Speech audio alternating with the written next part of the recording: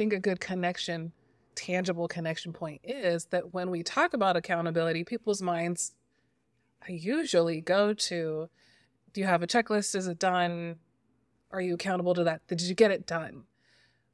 However, there's like a huge part of accountability, which is usually like the relational, the people-y parts that there's not a lot of time space for. It's the least understood. When organizations talk about accountability, they don't often think about the experiences, the behaviors that are happening. It's separate. So I feel like we're moving to this place of expanding people's understanding of accountability. But I'd really like to start there and be very clear before we even get into intent and impact. When we're saying accountability, what are we talking about? I'm trying my best to give like some words to it, and you're very good at, you do magical things with words. What is your understanding of accountability? Let's start there. I think my understanding is accountability is taking ownership and being responsible for my impact and for, I think, my impact. I cause things to happen and there are consequences, and we all do that in our actions. And so I think accountability is being responsible and owning that.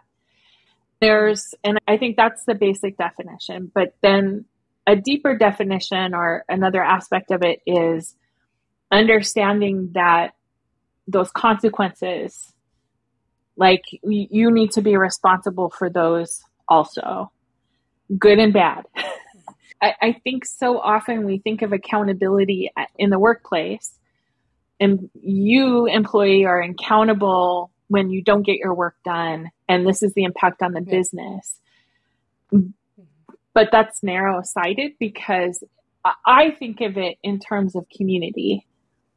There's a communal impact, and it's not just employee who doesn't get work done. It's also supervisor. Have you reflected on your role in this happening? So it's not quite as black and white for me as I think we experience it in the workplace. Yes. Yeah. I'm glad you actually said community, because I keep thinking about this circle. There's a closing of a loop aspect of accountability for me. There's things that are happening, there's impact, and then there's an accountability to a shared resolution or a mutually understood, beneficial, healthy resolution that usually gets left behind. Because if people get to the point where there's an acknowledgement that something has occurred, there's not as much understanding of what to do once that happens. It's okay, I acknowledge it. It didn't go well. And it's almost like crickets because it was so hard for people to get to that point. Well, that's a great point. And then another part of accountability is the repair, reform, the conversation about let's close it. And I don't mean close like it's done, but a full circle loop is what I mean. And then you check back in. And I just really like this concept of that circle because that is an accountability cycle to me. I love that.